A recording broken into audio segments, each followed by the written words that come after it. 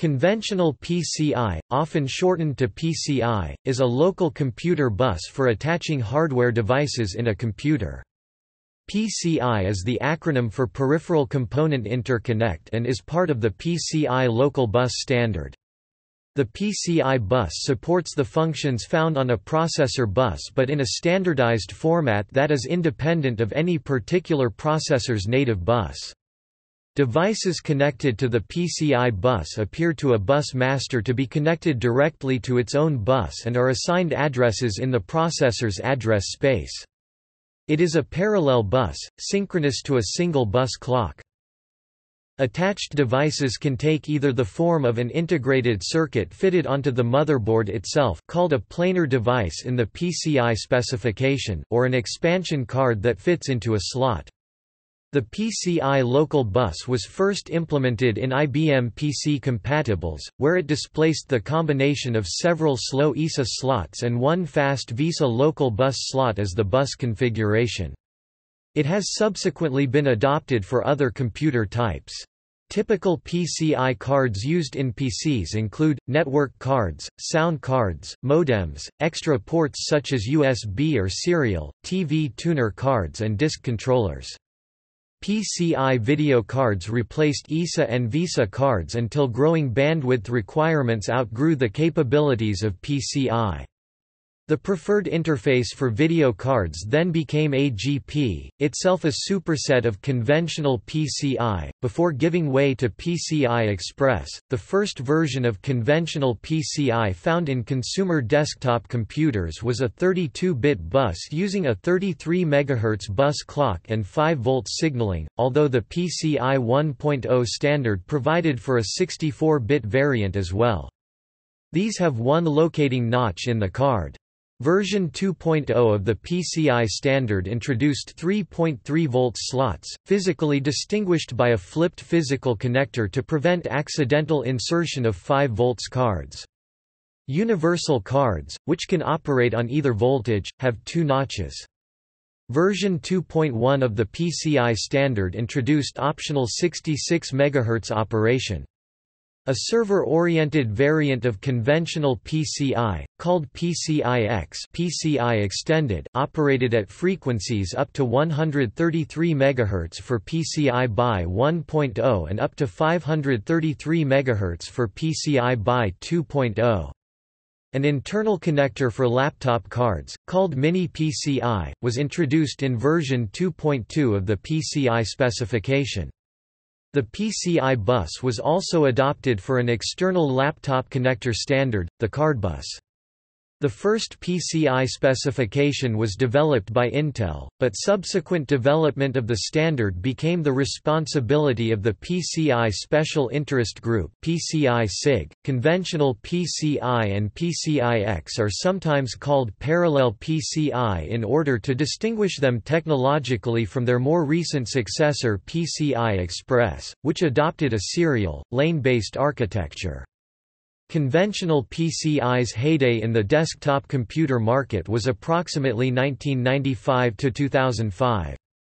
PCI and PCI-X have become obsolete for most purposes, however, they are still common on modern desktops for the purposes of backwards compatibility and the low relative cost to produce. Many kinds of devices previously available on PCI expansion cards are now commonly integrated onto motherboards or available in USB and PCI Express versions.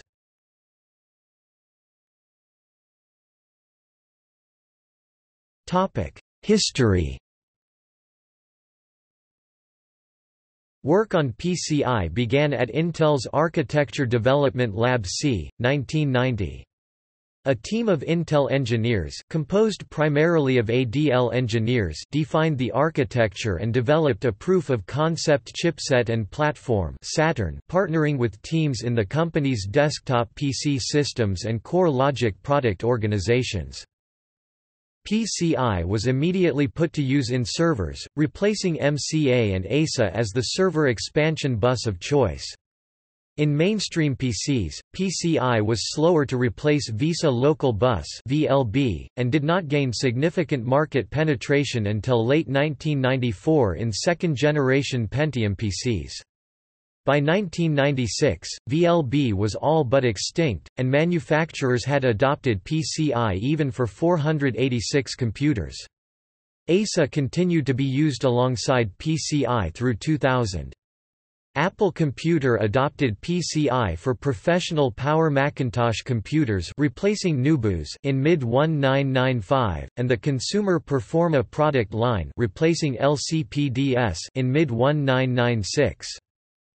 The 64-bit version of plain PCI remained rare in practice though, although it was used for example by all post-iMac G3 and G4 Power Macintosh computers. Later revisions of PCI added new features and performance improvements, including a 66 MHz 3.3 volts standard and 133 MHz PCI-X, and the adaptation of PCI signaling to other form factors. Both PCI BY 1.0b and PCI BY 2.0 are backward compatible with some PCI standards. These revisions were used on server hardware, but consumer PC hardware remained nearly all 32-bit, 33 MHz and 5 volt. The PCI SIG introduced the serial PCI Express in c. 2004. At the same time, they renamed PCI as conventional PCI. Since then, motherboard manufacturers have included progressively fewer conventional PCI slots in favor of the new standard. Many new motherboards do not provide conventional PCI slots at all, as of late 2013.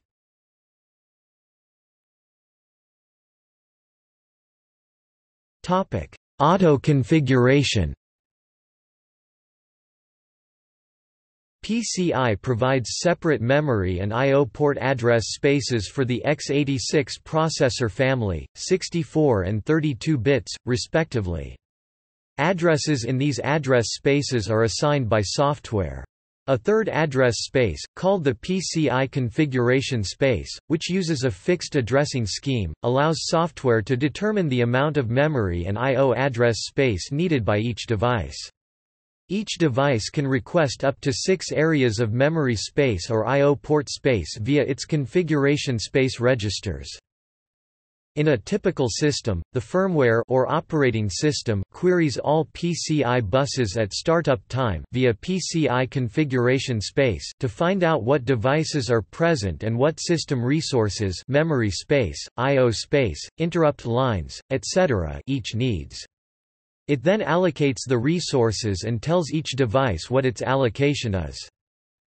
The PCI configuration space also contains a small amount of device type information, which helps an operating system choose device drivers for it, or at least to have a dialogue with a user about the system configuration.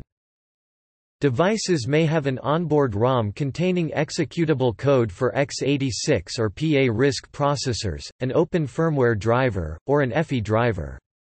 These are typically necessary for devices used during system startup, before device drivers are loaded by the operating system. In addition, there are PCI latency timers that are a mechanism for PCI bus mastering devices to share the PCI bus fairly. Fair in this case means that devices will not use such a large portion of the available PCI bus bandwidth that other devices are not able to get needed work done. Note, this does not apply to PCI Express. How this works is that each PCI device that can operate in bus master mode is required to implement a timer, called the latency timer, that limits the time that device can hold the PCI bus.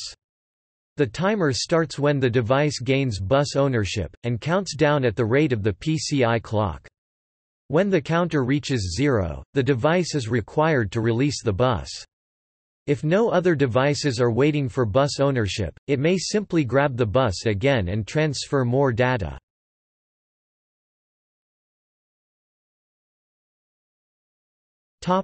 Interrupts.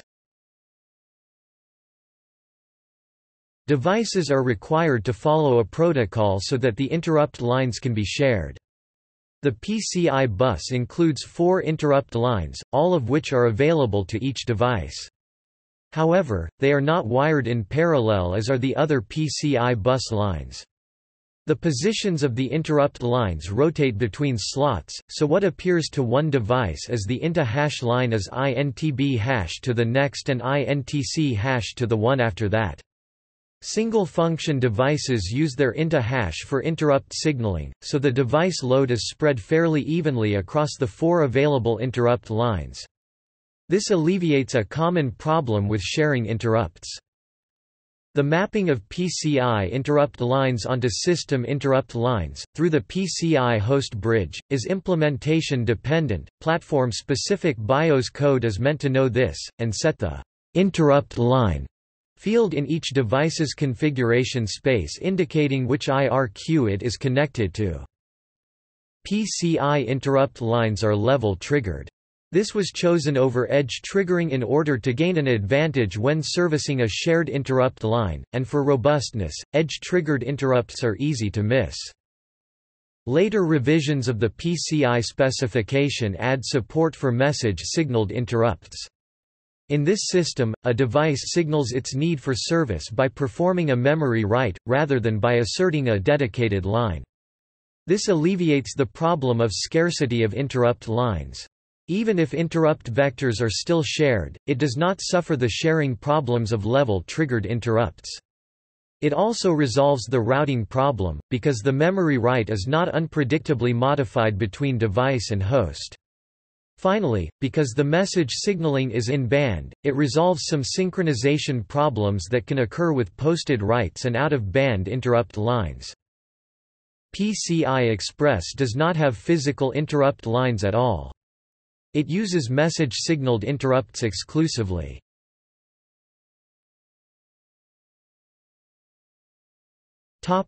Conventional hardware specifications. These specifications represent the most common version of PCI used in normal PCs. 33.33 MHz clock with synchronous transfers. Peak transfer rate of 133 megabytes per second, 133 megabytes per second for 32-bit bus width, 33.33 MHz times 32 bits divided by 8 bits, byte equals 133 megabytes per second. 32-bit bus width. 32 or 64-bit memory address space, 4 gigabytes or 16 exabytes. 32-bit I/O port space, 256 byte per device configuration space, 5-volt signaling. Reflected wave switching. The PCI specification also provides options for 3.3 volts signaling, 64-bit bus width, and 66 MHz clocking, but these are not commonly encountered outside of PCI-X support on server motherboards. The PCI bus arbiter performs bus arbitration among multiple masters on the PCI bus. Any number of bus masters can reside on the PCI bus, as well as requests for the bus. One pair of request and grant signals is dedicated to each bus master.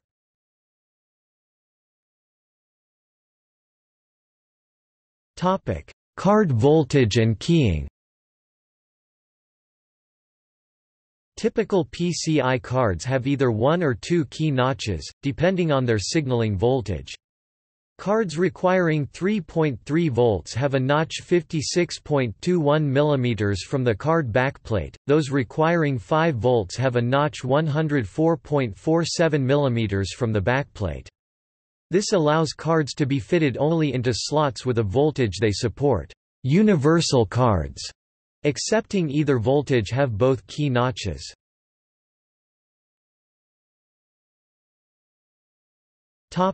Connector pinout.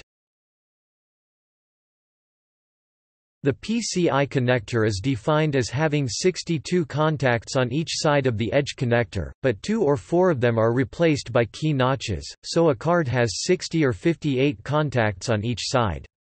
Side A refers to the solder side and side B refers to the component side. If the card is held with the connector pointing down, a view of side A will have the backplate on the right, whereas a view of side B will have the backplate on the left. The pinout of B and A sides are as follows, looking down into the motherboard connector, pins A1 and B1 are closest to backplate. 64-bit PCI extends this by an additional 32 contacts on each side which provide AD 63 to 32, C, B 7 to 4 hash, the PAR64 parity signal, and a number of power and ground pins. Most lines are connected to each slot in parallel. The exceptions are: each slot has its own REQ hash output to, and GNT hash input from the motherboard arbiter. Each slot has its own IDSEL line, usually connected to a specific AD line. TDO is daisy-chained to the following slots: TDI. Cards without JTAG support must connect TDI to TDO so as not to break the chain. PRSNT1 hash and PRSNT2 hash for each slot have their own pull-up resistors on the motherboard. The motherboard may but does not have to sense these pins to determine the presence of PCI cards and their power requirements.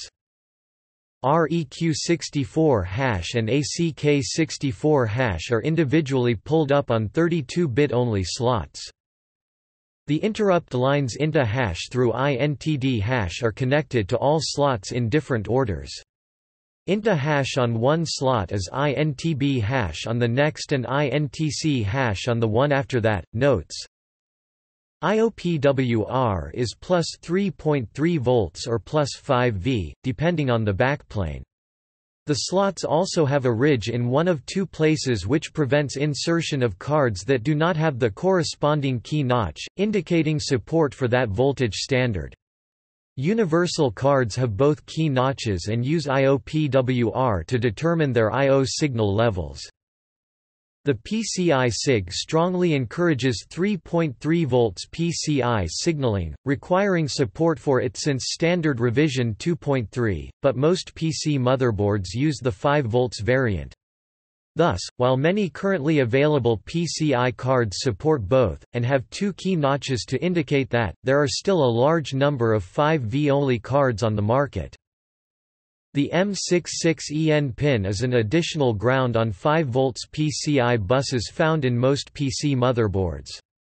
Cards and motherboards that do not support 66 MHz operation also ground this pin. If all participants support 66 MHz operation, a pull-up resistor on the motherboard raises this signal high and 66 MHz operation is enabled. The pin is still connected to ground via coupling capacitors on each card to preserve its AC shielding function. The PCI XCAP pin is an additional ground on conventional PCI buses and cards. If all cards and the motherboard support the PCI-X protocol, a pull-up resistor on the motherboard raises this signal high and PCI-X operation is enabled. The pin is still connected to ground via coupling capacitors on each card to preserve its AC shielding function. At least one of PRSNT1 hash and PRSNT2 hash must be grounded by the card. The combination chosen indicates the total power requirements of the card, 25W, 15W, or 7.5W. SBO hash and SDONE are signals from a cache controller to the current target. They are not initiator outputs, but are colored that way because they are target inputs. PME number 19A Power Management Event optional, which is supported in PCI version 2.2 and higher. It is a 3.3 volts, open drain, active low signal. PCI cards may use this signal to send and receive PME via the PCI socket directly, which eliminates the need for a special wake on LAN cable.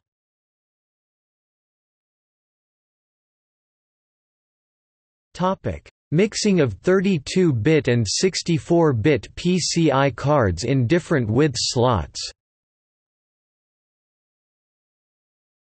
Most 32-bit PCI cards will function properly in 64-bit PCIX slots, but the bus clock rate will be limited to the clock frequency of the slowest card, an inherent limitation of PCI's shared bus topology.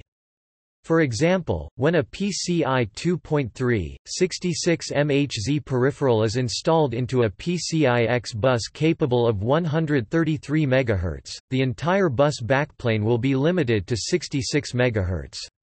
To get around this limitation, many motherboards have multiple PCIX buses, with one bus intended for use with high-speed PCIX peripherals, and the other bus intended for general-purpose peripherals. Many 64-bit PCIX cards are designed to work in 32-bit mode if inserted in shorter 32-bit connectors, with some loss of performance. An example of this is the Adaptec 29160 64-bit SCSI interface card. However, some 64-bit PCIX cards do not work in standard 32-bit PCI slots. Installing a 64-bit PCIX card in a 32-bit slot will leave the 64-bit portion of the card edge connector not connected and overhanging. This requires that there be no motherboard components positioned so as to mechanically obstruct the overhanging portion of the card edge connector.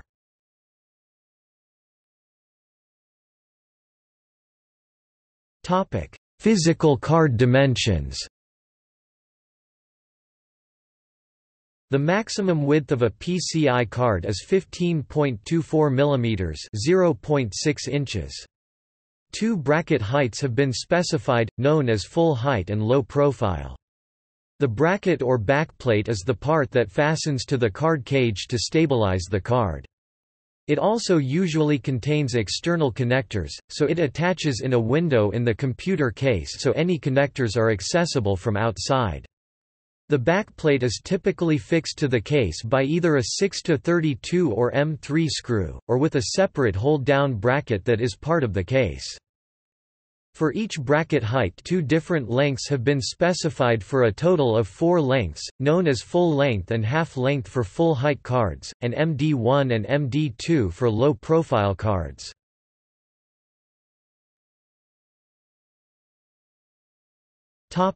Full height cards. The original full-height cards are defined by a bracket height of 120 mm (4.7 inches). The height of a full-height cards itself is nominally 107 mm (4.2 inches). The height includes the card edge connector. Two lengths have been defined for full-height cards, known as full length and half length.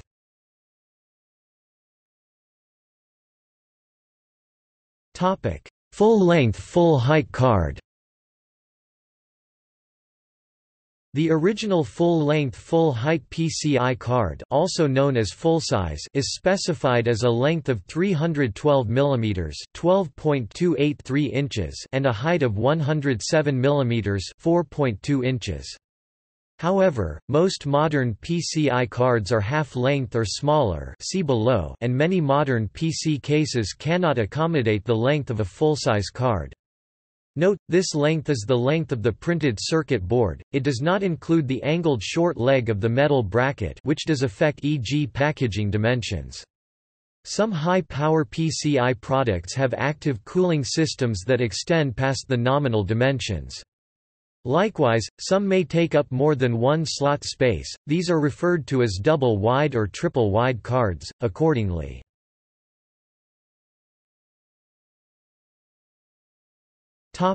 Half-length full-height card.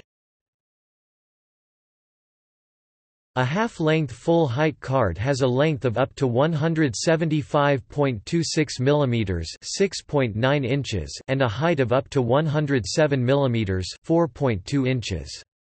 The actual dimensions of many cards described as half-length full-height are lower than these maximums, and they will still fit any standard full-height PCI slot as long as they use a properly located full-height bracket. This is in fact the practical de facto standard now. The majority of modern PCI cards fit inside this envelope.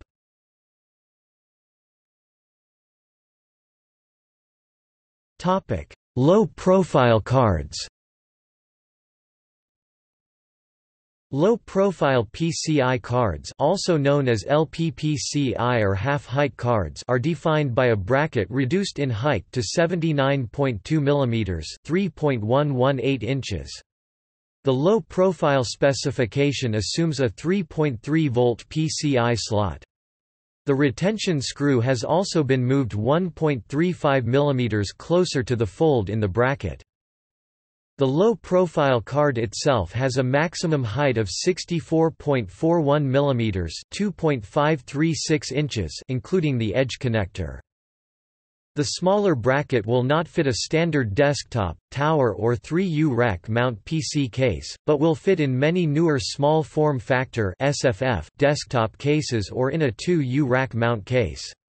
These cards may be known by other names such as slim. Many manufacturers supply both types of bracket with cards, where the bracket is typically attached to the card with a pair of screws allowing the installer to easily change it. The PCI SIG has defined two standard lengths for low-profile cards, known as MD1 and MD2.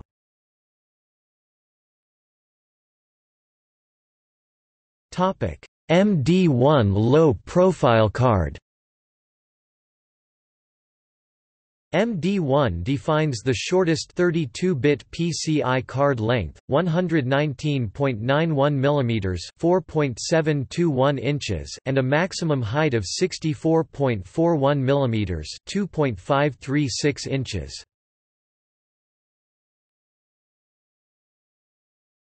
Topic: MD2 low-profile card.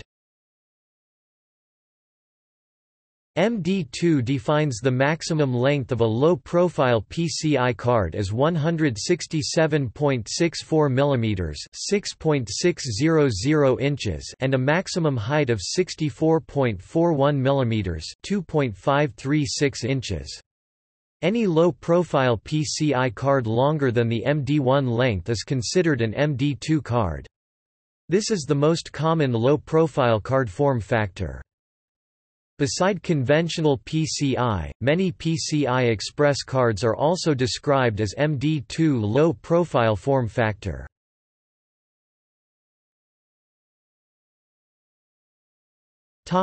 Mini PCI. Mini PCI was added to PCI version 2.2 for use in laptops. It uses a 32-bit, 33 MHz bus with powered connections, 3.3 volts only, 5 volts is limited to 100 mA, and support for bus mastering and DMA. The standard size for Mini PCI cards is approximately a quarter of their full-sized counterparts. There is no access to the card from outside the case, unlike desktop PCI cards with brackets carrying connectors. This limits the kinds of functions a Mini PCI card can perform. Many Mini PCI devices were developed such as Wi-Fi, Fast Ethernet, Bluetooth, modems, often WinModems, sound cards, cryptographic accelerators, SCSI, IDE-ATA, SATA controllers and combination cards. Mini PCI cards can be used with regular PCI-equipped hardware, using Mini PCI to PCI converters. Mini PCI has been superseded by the much narrower PCI Express Mini card.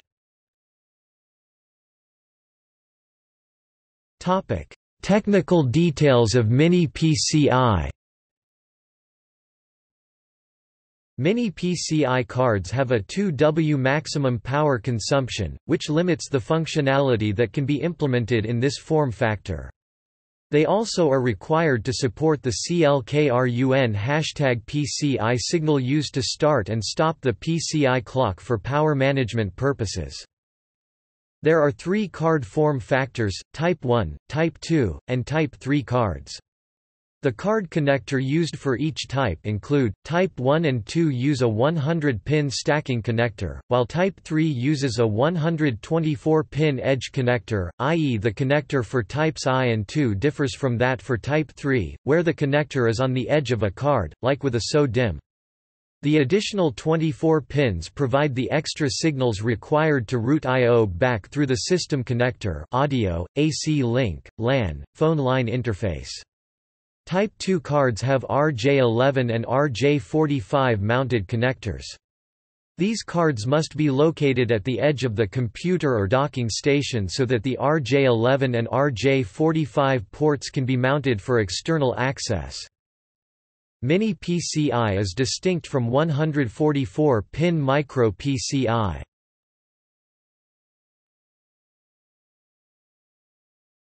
Topic: PC 104 Plus and PCI 104. The PC 104 Plus and PCI 104 embedded form factors include a stacking 120-pin PCI connector.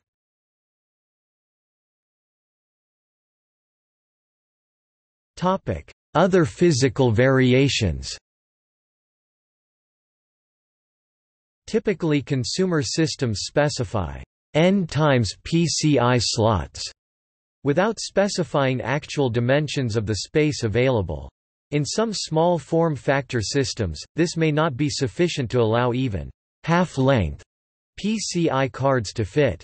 Despite this limitation, these systems are still useful because many modern PCI cards are considerably smaller than half-length.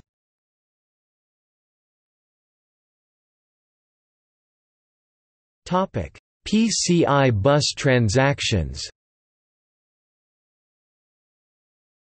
PCI bus traffic consists of a series of PCI bus transactions.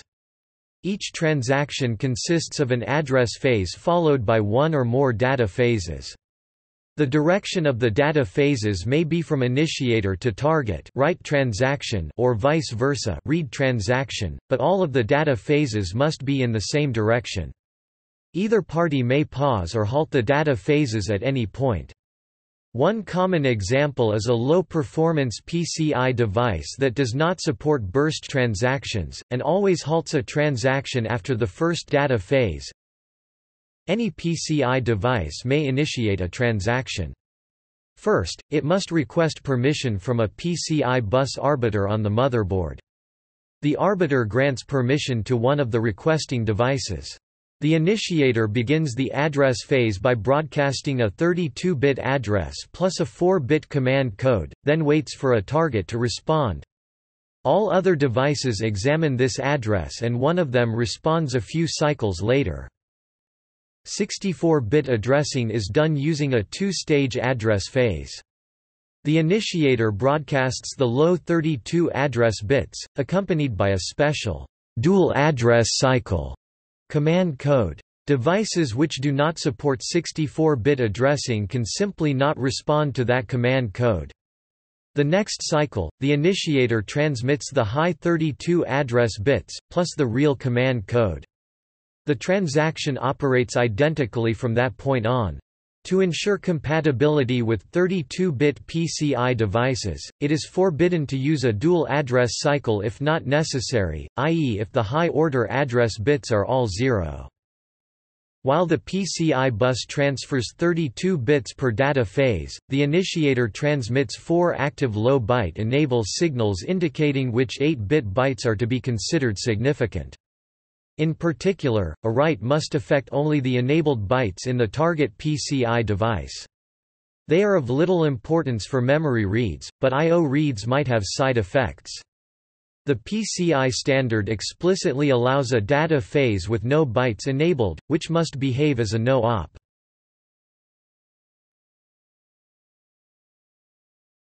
PCI address spaces.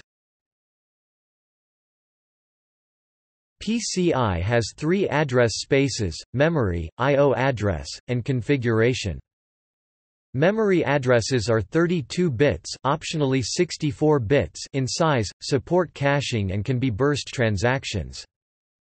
I/O addresses are for compatibility with the Intel x86 architecture's I/O port address space. Although the PCI bus specification allows burst transactions in any address space, most devices only support it for memory addresses and not I/O. Finally, PCI configuration space provides access to 256 bytes of special configuration registers per PCI device. Each PCI slot gets its own configuration space address range.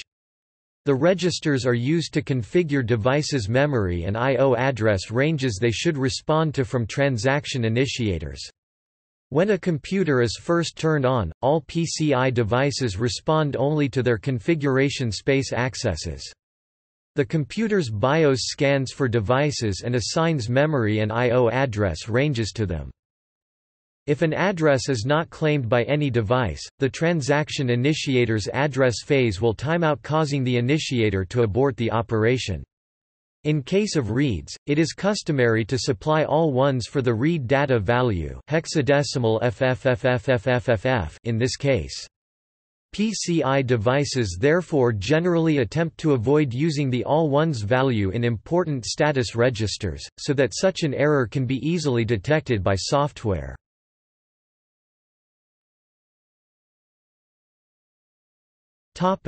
PCI command codes. There are 16 possible 4-bit command codes, and 12 of them are assigned. With the exception of the unique dual address cycle, the least significant bit of the command code indicates whether the following data phases are a read, data sent from target to initiator, or a write, data sent from an initiator to target. PCI targets must examine the command code as well as the address and not respond to address phases which specify an unsupported command code.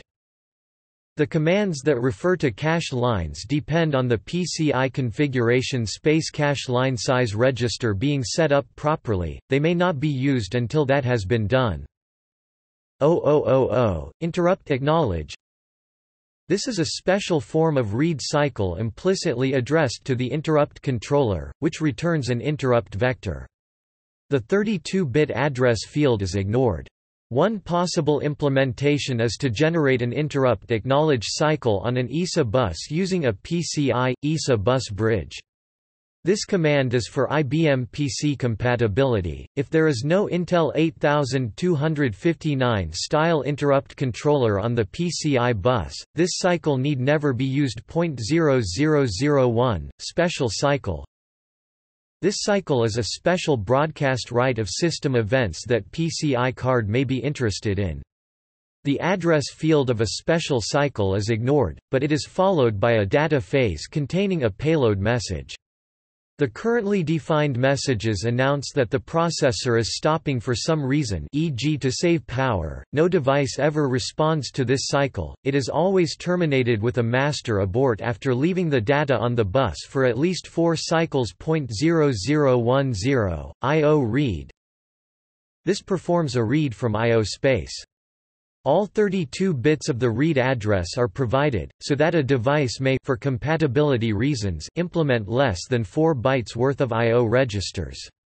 If the byte enables request data not within the address range supported by the PCI device, e.g. a 4-byte read from a device which only supports 2 bytes of I/O address space, it must be terminated with a target abort.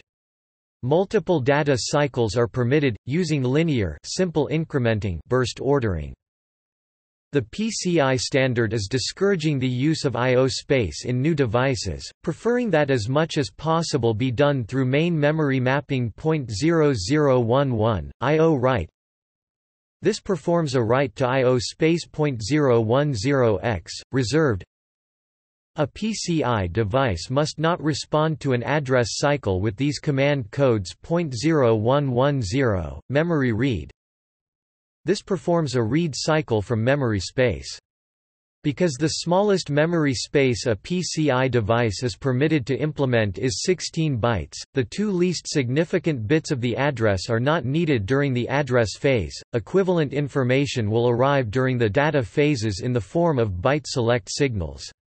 They instead specify the order in which burst data must be returned. If a device does not support the requested order, it must provide the first word and then disconnect. If a memory space is marked as prefetchable, Then the target device must ignore the byte select signals on a memory read and always return 32 valid bits. 0111 Memory write. This operates similarly to a memory read. The byte select signals are more important in a write, as unselected bytes must not be written to memory. Generally, PCI writes are faster than PCI reads, because a device may buffer the incoming write data and release the bus faster. For a read, it must delay the data phase until the data has been fetched. 100x, reserved. A PCI device must not respond to an address cycle with these command codes. 1010 configuration read. This is similar to an I/O read, but reads from PCI configuration space. A device must respond only if the low 11 bits of the address specify a function and register that it implements, and if the special IDSEL signal is asserted. It must ignore the high 21 bits. Burst reads using linear incrementing are permitted in PCI configuration space. Unlike I/O space, standard PCI configuration registers are defined so that reads never disturb the state of the device. It is possible for a device to have configuration space registers beyond the standard 64 bytes which have read side effects, but this is rare. Configuration space accesses often have a few cycles of delay in order to allow the IDSEL lines to stabilize, which makes them slower than other forms of access. Also, a configuration space access requires a multi-step operation rather than a single machine instruction. Thus, it is best to avoid them during routine operation of a PCI device. 1011 configuration write. This operates analogously to a configuration read. 1100 memory read multiple. This command is identical to a generic memory read, but includes the hint that a long read burst will continue beyond the end of the current cache line, and the target should internally prefetch a large amount of data. A target is always permitted to consider this a synonym for a generic memory read. 1101 dual address cycle. When accessing a memory address that requires more than 32 bits to represent, the address phase begins with this command and the low 32 bits of the address, followed by a second cycle with the actual command and the high 32 bits of the address. PCI targets that do not support 64-bit addressing may simply treat this as another reserved command code and not respond to it. This command code may only be used with a non-zero high-order address word. It is forbidden to use this cycle if not necessary. 1110 memory read line. This command is identical to a generic memory read, but includes the hint that the read will continue to the end of the cache line. A target is always permitted to consider this a synonym for a generic memory read. 1111 memory write and invalidate. This command is identical to a generic memory write, but comes with the guarantee that one or more whole cache lines will be written, with all byte selects enabled.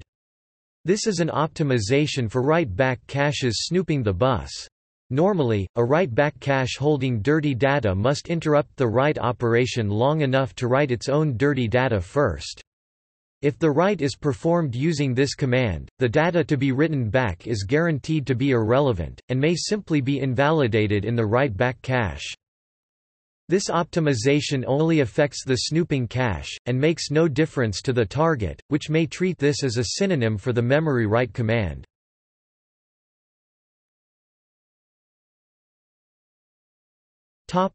PCI bus latency. Soon after promulgation of the PCI specification, it was discovered that lengthy transactions by some devices, due to slow acknowledgements, long data bursts, or some combination, could cause buffer underrun or overrun in other devices. Recommendations on the timing of individual phases in Revision 2.0 were made mandatory in Revision 2.1. A target must be able to complete the initial data phase, assert TRDY hash and/or stop hash within 16 cycles of the start of a transaction. An initiator must complete each data phase assert IRDY hash within 8 cycles. Additionally, as of revision 2.1, all initiators capable of bursting more than 2 data phases must implement a programmable latency timer. The timer starts counting clock cycles when a transaction starts. Initiator asserts frame hash. If the timer has expired and the arbiter has removed GNT hash, then the initiator must terminate the transaction at the next legal opportunity. This is usually the next data phase, but memory write and invalidate transactions must continue to the end of the cache line.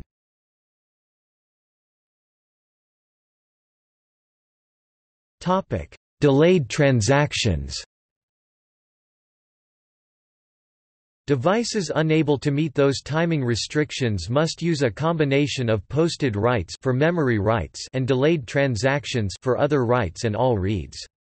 In a delayed transaction, the target records the transaction including the write data internally and aborts asserts stop hash rather than TRDY hash the first data phase. The initiator must retry exactly the same transaction later. In the interim, the target internally performs the transaction, and waits for the retried transaction. When the retried transaction is seen, the buffered result is delivered. A device may be the target of other transactions while completing one delayed transaction. It must remember the transaction type, address, byte selects and if a write data value, and only complete the correct transaction. If the target has a limit on the number of delayed transactions that it can record internally, simple targets may impose a limit of 1, it will force those transactions to retry without recording them. They will be dealt with when the current delayed transaction is completed. If 2 initiators attempt the same transaction, a delayed transaction begun by one may have its result delivered to the other. This is harmless. A target abandons a delayed transaction when a retry succeeds in delivering the buffered result, the bus is reset, or when 215 equals 32,768 clock cycles, approximately 1 millisecond, elapse without seeing a retry. The latter should never happen in normal operation, but it prevents a deadlock of the whole bus if one initiator is reset or malfunctions.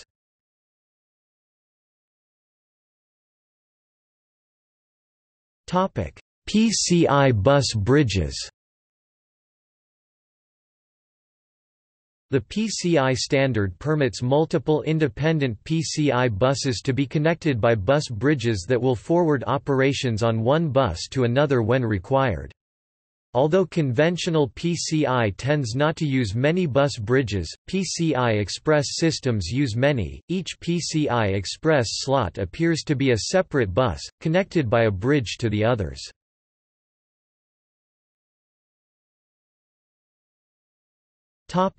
Posted writes. Generally, when a bus bridge sees a transaction on one bus that must be forwarded to the other, the original transaction must wait until the forwarded transaction completes before a result is ready. One notable exception occurs in the case of memory writes. Here, the bridge may record the write data internally, if it has room, and signal completion of the write before the forwarded write has completed. Or, indeed, before it has begun. Such sent but not yet arrived writes are referred to as posted writes, by analogy with a postal mail message. Although they offer great opportunity for performance gains, the rules governing what is permissible are somewhat intricate.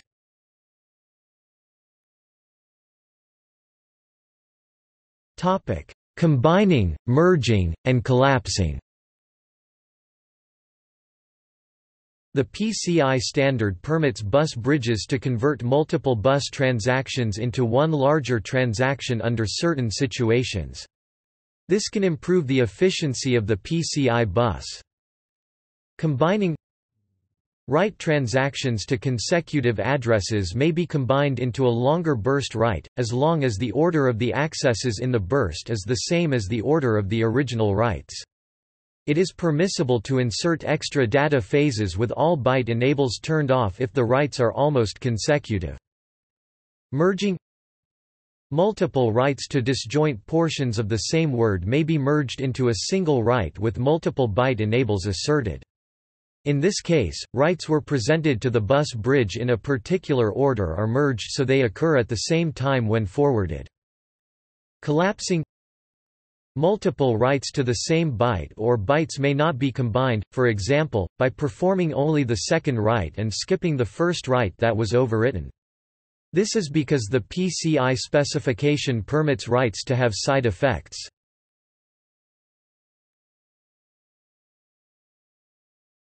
PCI bus signals.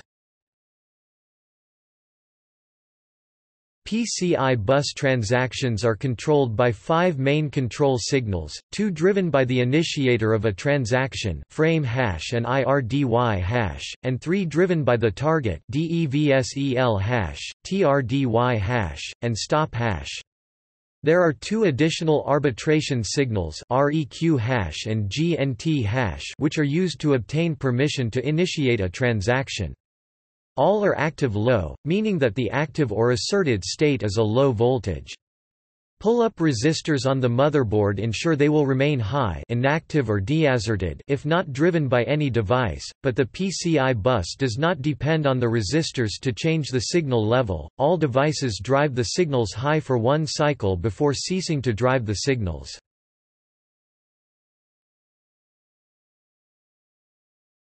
Topic: Signal timing.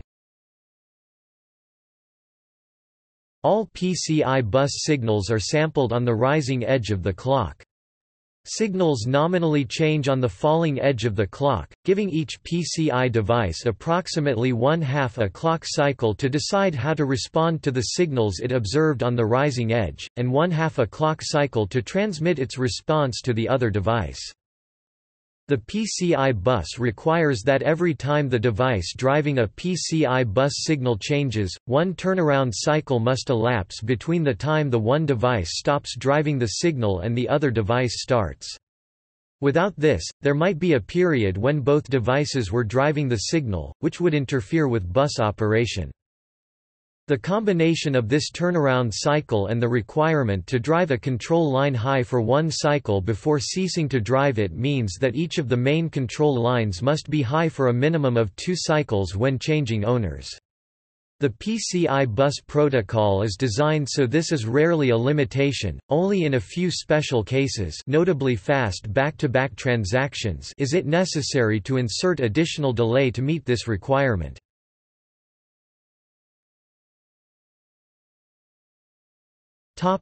Arbitration. Any device on a PCI bus that is capable of acting as a bus master may initiate a transaction with any other device. To ensure that only one transaction is initiated at a time, each master must first wait for a bus grant signal, GNT hash, from an arbiter located on the motherboard. Each device has a separate request line REQ hash that requests the bus, but the arbiter may park the bus grant signal at any device if there are no current requests. The arbiter may remove GNT hash at any time. A device which loses GNT hash may complete its current transaction, but may not start one, by asserting frame hash unless it observes GNT hash asserted the cycle before it begins. The arbiter may also provide GNT hash at any time, including during another master's transaction. During a transaction, either frame hash or IRDY hash or both are asserted. When both are deasserted, the bus is idle. A device may initiate a transaction at any time that GNT hash is asserted and the bus is idle.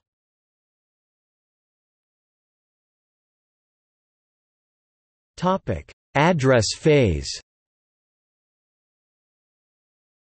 A PCI bus transaction begins with an address phase.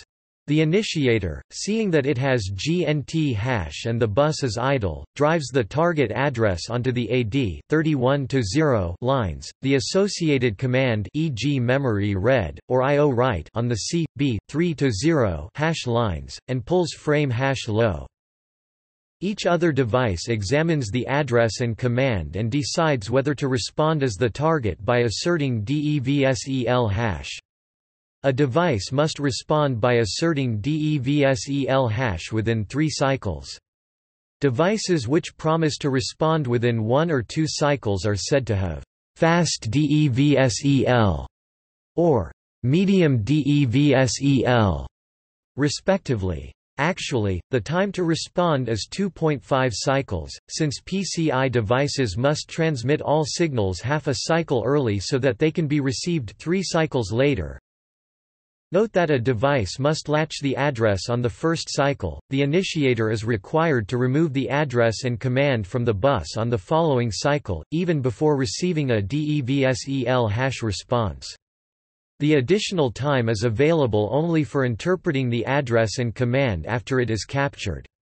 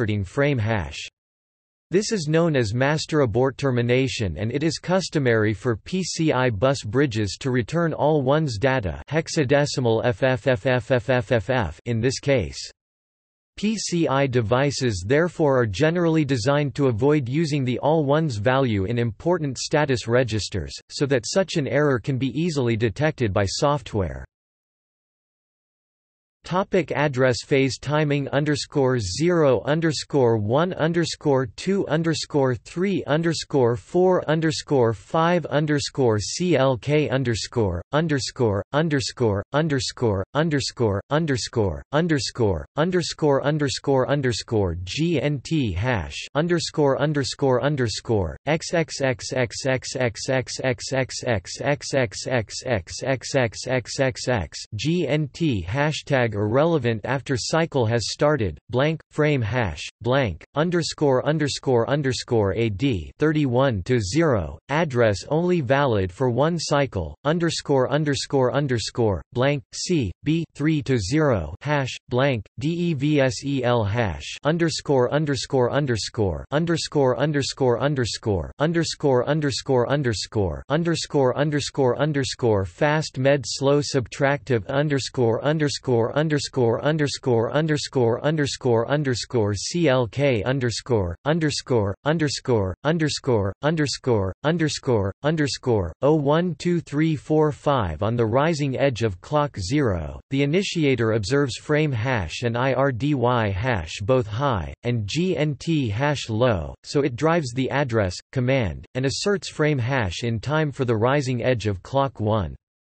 Targets latch the address and begin decoding it. They may respond with DEVSEL hash in time for clock 2 fast DEVSEL, 3 medium or 4 slow. Subtractive decode devices, seeing no other response by clock 4, may respond on clock 5. If the master does not see a response by clock 5, it will terminate the transaction and remove frame hash on clock 6. TRDY hash and stop hash are deasserted high during the address phase.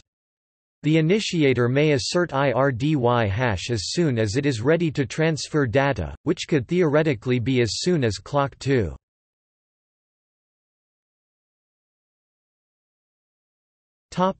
Dual-cycle address. To allow 64-bit addressing, a master will present the address over 2 consecutive cycles. First, it sends the low-order address bits with a special dual-cycle address command on the C, B, 3 to 0 hash. On the following cycle, it sends the high-order address bits and the actual command. Dual address cycles are forbidden if the high-order address bits are 0, so devices which do not support 64-bit addressing can simply not respond to dual-cycle commands.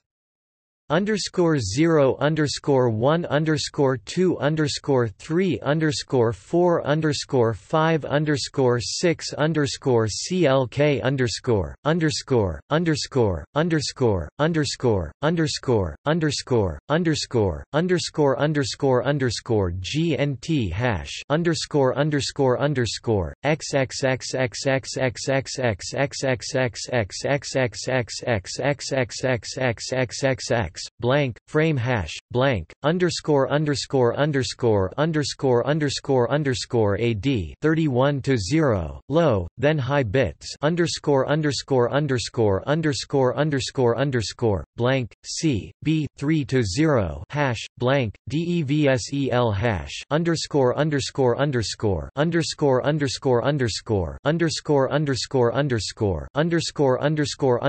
fast med slow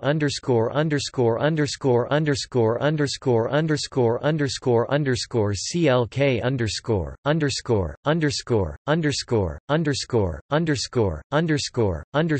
01 2 3 4 5 6. Topic: Configuration access.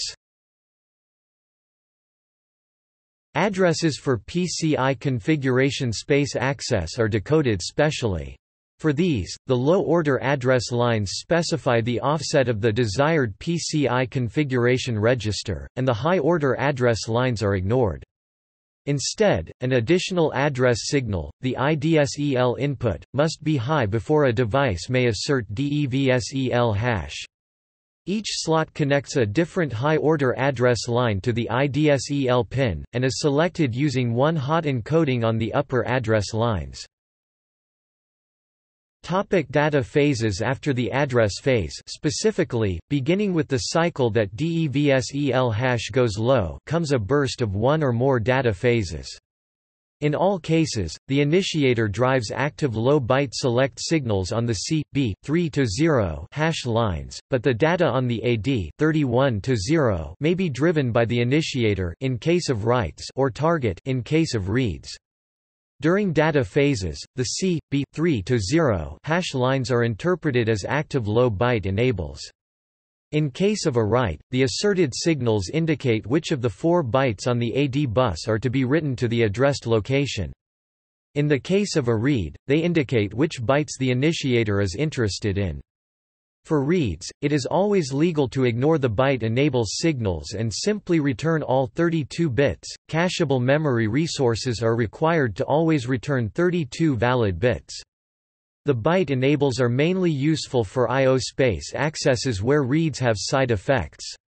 A data phase with all 4 C, B hash lines deasserted is explicitly permitted by the PCI standard, and must have no effect on the target other than to advance the address in the burst access in progress. The data phase continues until both parties are ready to complete the transfer and continue to the next data phase. The initiator asserts IRDY hash initiator ready when it no longer needs to wait, while the target asserts TRDY hash target ready. Whichever side is providing the data must drive it on the AD bus before asserting its ready signal. Once one of the participants asserts its ready signal, it may not become unready or otherwise alter its control signals until the end of the data phase. The data recipient must latch the AD bus each cycle until it sees both IRDY hash and TRDY hash asserted, which marks the end of the current data phase and indicates that the just latched data is the word to be transferred. To maintain full burst speed, the data sender then has half a clock cycle after seeing both IRDY hash and TRDY hash asserted to drive the next word onto the AD bus. 0__2_3__4__5__6__7_8__9__CLK__blank________________AD 31 to 0 underscore underscore underscore underscore underscore underscore blank underscore underscore underscore underscore underscore underscore AD 31 to 0 tilde tilde tilde underscore underscore underscore blank blank underscore underscore underscore underscore underscore underscore C B 3 to 0 hash blank underscore underscore underscore IRDY hash X blank X blank blank TRDY hash XX blank blank DEVSEL hash blank underscore underscore underscore frame hash blank underscore underscore underscore underscore underscore underscore underscore underscore underscore underscore underscore underscore underscore underscore underscore CLK underscore underscore underscore underscore underscore underscore underscore underscore underscore underscore 01234567889. This continues the address cycle illustrated above, assuming a single address cycle with medium DEVSEL, so the target responds in time for clock 3. However, at that time, neither side is ready to transfer data. For clock 4, the initiator is ready, but the target is not. On clock 5, both are ready, and a data transfer takes place as indicated by the vertical lines. For clock 6, the target is ready to transfer, but the initiator is not. On clock 7, the initiator becomes ready, and data is transferred. For clocks 8 and 9, both sides remain ready to transfer data, and data is transferred at the maximum possible rate, 32 bits per clock cycle. In case of a read, clock 2 is reserved for turning around the AD bus, so the target is not permitted to drive data on the bus even if it is capable of fast DEVSEL.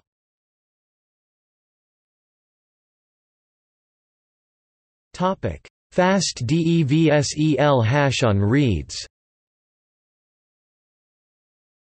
A target that supports fast DEVSEL could in theory begin responding to a read the cycle after the address is presented. This cycle is, however, reserved for AD bus turnaround. Thus, a target may not drive the AD bus and thus may not assert TRDY hash on the second cycle of a transaction. Note that most targets will not be this fast and will not need any special logic to enforce this condition.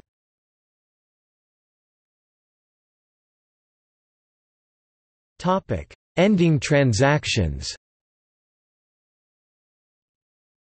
Either side may request that a burst end after the current data phase. Simple PCI devices that do not support multi-word bursts will always request this immediately. Even devices that do support bursts will have some limit on the maximum length they can support, such as the end of their addressable memory.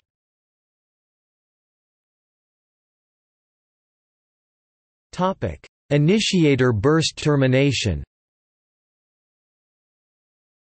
The initiator can mark any data phase as the final one in a transaction by deasserting frame hash at the same time as it asserts IRDY hash.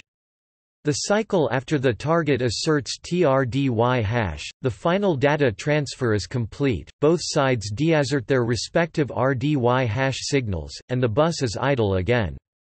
The master may not deassert frame hash before asserting IRDY hash, nor may it deassert frame hash while waiting, with IRDY hash asserted, for the target to assert TRDY hash.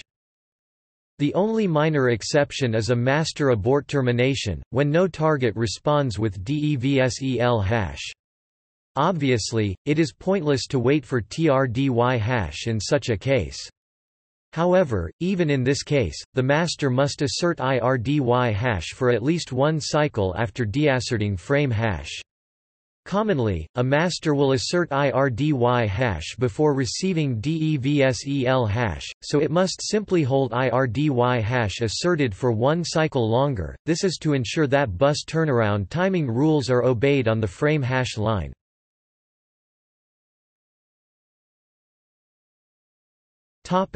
Target burst termination. The target requests the initiator end a burst by asserting stop hash. The initiator will then end the transaction by deasserting frame hash at the next legal opportunity. If it wishes to transfer more data, it will continue in a separate transaction. There are several ways for the target to do this. Disconnect with data. If the target asserts stop hash and TRDY hash at the same time, this indicates that the target wishes this to be the last data phase. For example, a target that does not support burst transfers will always do this to force single-word PCI transactions. This is the most efficient way for a target to end a burst. Disconnect without data. If the target asserts stop hash without asserting TRDY hash, this indicates that the target wishes to stop without transferring data. Stop hash is considered equivalent to TRDY hash for the purpose of ending a data phase, but no data is transferred. Retry. A disconnect without data before transferring any data is a retry, and unlike other PCI transactions, PCI initiators are required to pause slightly before continuing the operation. See the PCI specification for details. Target abort. Normally, a target holds DEVSEL hash asserted through the last data phase.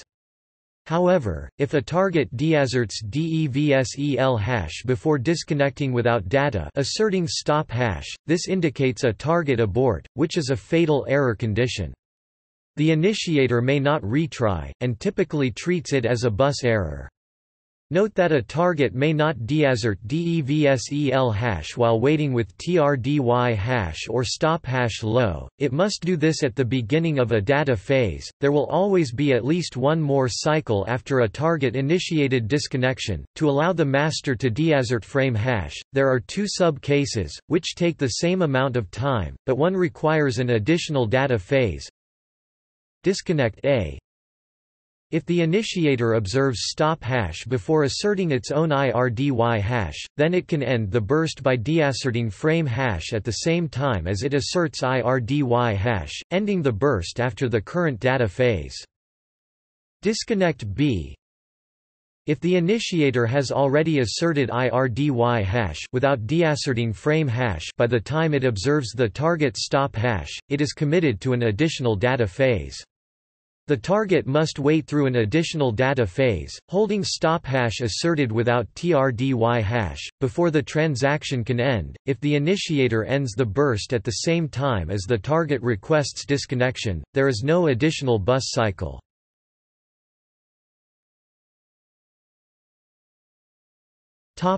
Burst addressing. For memory space accesses, the words in a burst may be accessed in several orders. The unnecessary low-order address bits AD 1 to 0 are used to convey the initiator's requested order. A target which does not support a particular order must terminate the burst after the first word. Some of these orders depend on the cache line size, which is configurable on all PCI devices. If the starting offset within the cache line is 0, all of these modes reduce to the same order. Cache line toggle and cache line wrap modes are two forms of critical word first cache line fetching. Toggle mode XORs the supplied address with an incrementing counter. This is the native order for Intel 486 and Pentium processors. It has the advantage that it is not necessary to know the cache line size to implement it. PCI version 2.1 obsoleted toggle mode and added the cache line wrap mode, where fetching proceeds linearly, wrapping around at the end of each cache line. When one cache line is completely fetched, fetching jumps to the starting offset in the next cache line. Note that most PCI devices only support a limited range of typical cache line sizes. If the cache line size is programmed to an unexpected value, they force single-word access. PCI also supports burst access to I/O and configuration space, but only linear mode is supported. This is rarely used, and may be buggy in some devices. They may not support it, but not properly force single-word access either. Topic transaction examples. This is the highest possible speed 4-word write burst, terminated by the master, 0_3_6_7_7_6_7_6_0_7_6_______ AD 31 to 0 underscore underscore underscore underscore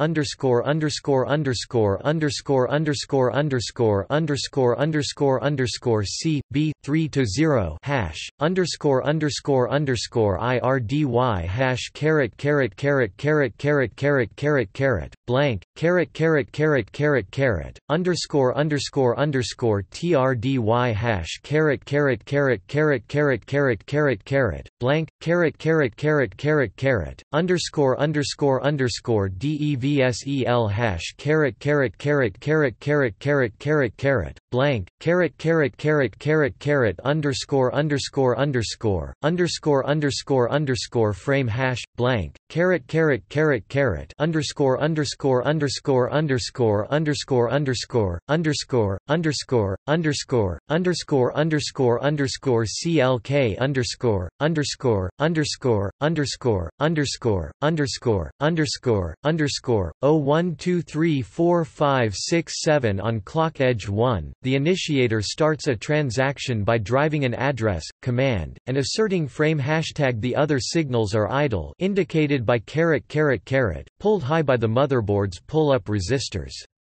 That might be their turnaround cycle. On cycle 2, the target asserts both DEVSEL hash and TRDY hash. As the initiator is also ready, a data transfer occurs. This repeats for 3 more cycles, but before the last one, clock edge 5, the master deasserts frame hash, indicating that this is the end. On clock edge 6, the AD bus and frame hash are undriven turnaround cycle and the other control lines are driven high for 1 cycle. On clock edge 7, another initiator can start a different transaction. This is also the turnaround cycle for the other control lines. The equivalent read burst takes 1 more cycle, because the target must wait 1 cycle for the AD bus to turn around before it may assert TRDY number 0_2_3_4_6_7_8_CLK____________ underscore underscore underscore underscore underscore underscore underscore underscore underscore underscore underscore underscore underscore underscore AD 31 to 0 underscore underscore underscore blank underscore underscore underscore underscore underscore underscore underscore underscore underscore C B 3 to 0 hash underscore underscore underscore underscore underscore underscore IRDY hash caret caret caret caret blank caret caret caret caret caret underscore underscore underscore blank underscore underscore underscore TRDY hash caret caret caret caret blank caret caret caret caret caret underscore underscore underscore underscore underscore underscore DEVSEL hash caret caret caret caret blank caret caret caret caret caret underscore underscore underscore underscore underscore underscore frame hash blank caret caret caret caret underscore underscore underscore underscore underscore underscore underscore underscore underscore underscore underscore underscore underscore CLK underscore underscore underscore underscore underscore underscore underscore underscore underscore 0123456788. A high-speed burst terminated by the target will have an extra cycle at the end. 0_1_2_3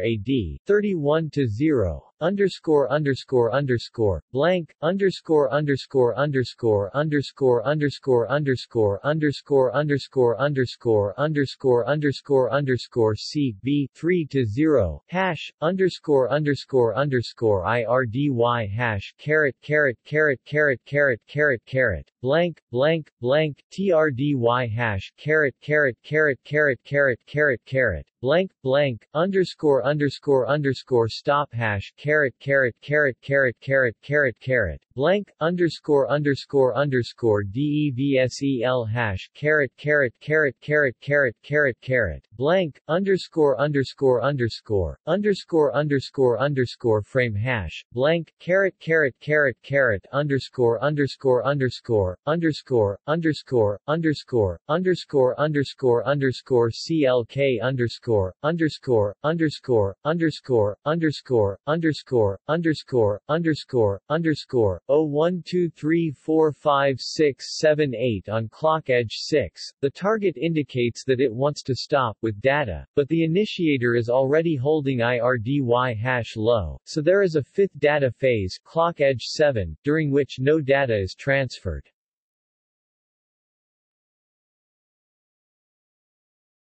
Topic: Parity. The PCI bus detects parity errors, but does not attempt to correct them by retrying operations, it is purely a failure indication. Due to this, there is no need to detect the parity error before it has happened, and the PCI bus actually detects it a few cycles later. During a data phase, whichever device is driving the AD 31 to 0 lines computes even parity over them and the C/B 3 to 0 hash lines, and sends that out the PAR line one cycle later. All access rules and turnaround cycles for the AD bus apply to the PAR line, just one cycle later. The device listening on the AD bus checks the received parity and asserts the per hash parity error line one cycle after that.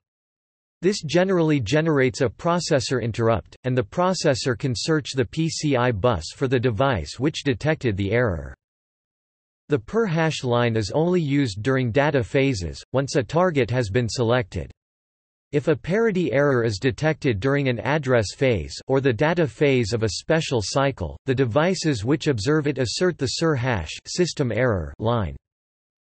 Even when some bytes are masked by the C/B hash lines and not in use, they must still have some defined value, and this value must be used to compute the parity.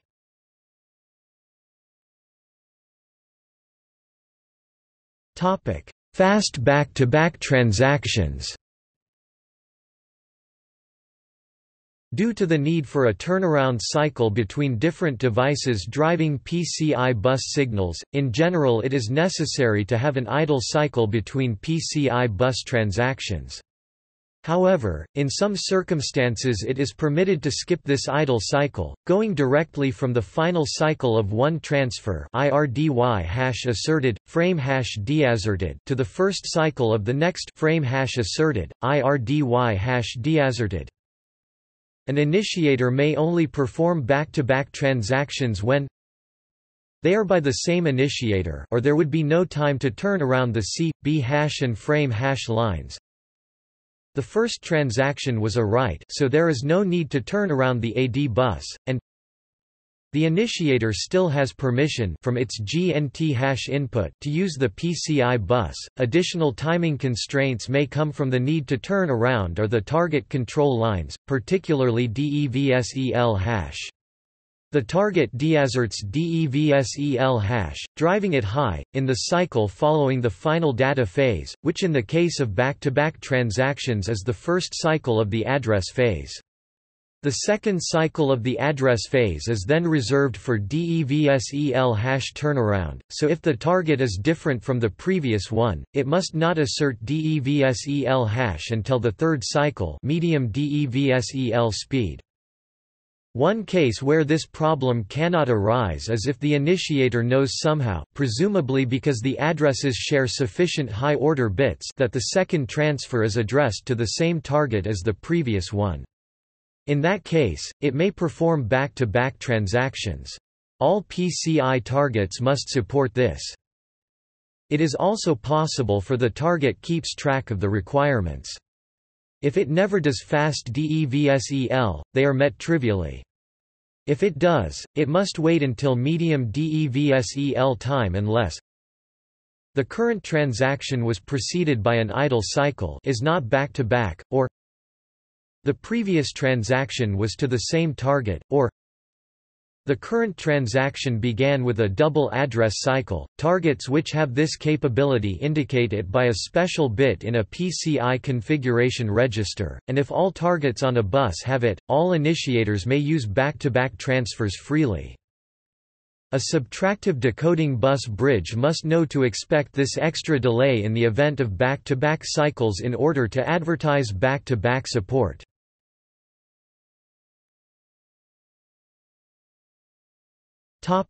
64-bit PCI. Starting from revision 2.1, the PCI specification includes optional 64-bit support. This is provided via an extended connector which provides the 64-bit bus extensions AD 63 to 32, C, B 7 to 4 hash, and PAR 64, and a number of additional power and ground pins. The 64-bit PCI connector can be distinguished from a 32-bit connector by the additional 64-bit segment. Memory transactions between 64-bit devices may use all 64 bits to double the data transfer rate. Non-memory transactions including configuration and I/O space accesses may not use the 64-bit extension. During a 64-bit burst, burst addressing works just as in a 32-bit transfer, but the address is incremented twice per data phase. The starting address must be 64-bit aligned, i.e. AD2 must be 0. The data corresponding to the intervening addresses with AD2 equals 1 is carried on the upper half of the AD bus. To initiate a 64-bit transaction, the initiator drives the starting address on the AD bus and asserts REQ64 hash at the same time as frame hash. If the selected target can support a 64-bit transfer for this transaction, it replies by asserting ACK64 hash at the same time as DEVSEL hash. Note that a target may decide on a per-transaction basis whether to allow a 64-bit transfer. If REQ64 hash is asserted during the address phase, the initiator also drives the high 32 bits of the address and a copy of the bus command on the high half of the bus. If the address requires 64 bits, a dual address cycle is still required, but the high half of the bus carries the upper half of the address and the final command code during both address phase cycles. This allows a 64-bit target to see the entire address and begin responding earlier. If the initiator sees DEVSEL hash asserted without ACK64 hash, it performs 32-bit data phases. The data which would have been transferred on the upper half of the bus during the first data phase is instead transferred during the second data phase. Typically, the initiator drives all 64 bits of data before seeing DEVSEL hash. If ACK64 hash is missing, it may cease driving the upper half of the data bus. The REQ64 hash and ACK64 hash lines are held asserted for the entire transaction save the last data phase, and deasserted at the same time as frame hash and DEVSEL hash, respectively. The PAR64 line operates just like the PAR line, but provides even parity over AD 63-32 and C/B 7-4 hash. It is only valid for address phases if REQ64 hash is asserted. PAR64 is only valid for data phases if both REQ64 hash and ACK64 hash are asserted.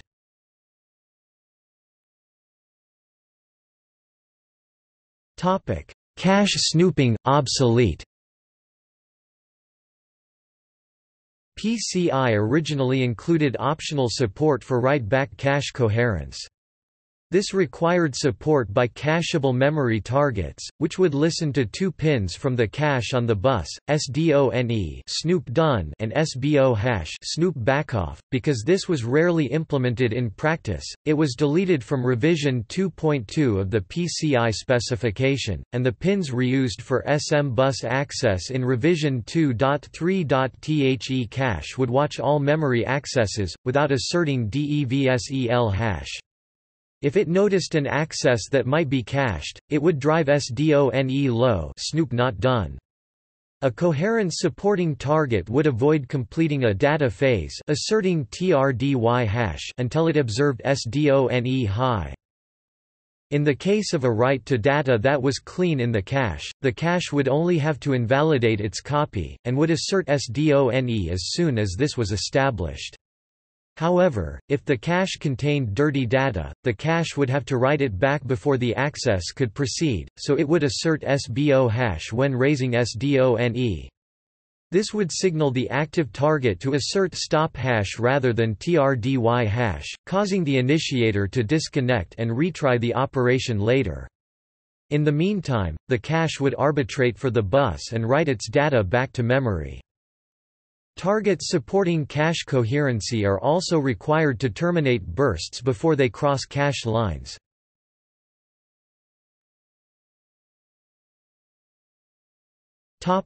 Development tools. When developing and/or troubleshooting the PCI bus, examination of hardware signals can be very important. Logic analyzers and bus analyzers are tools which collect, analyze, and decode signals for users to view in useful ways.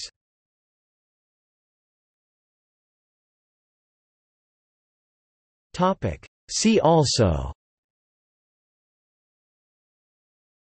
PCI configuration space, Compact PCI, PCI-X, PCI Express, PCI SIG, PCI Special Interest Group, PICMG, PCI Industrial Computer Manufacturers Group, Eurocard printed circuit board.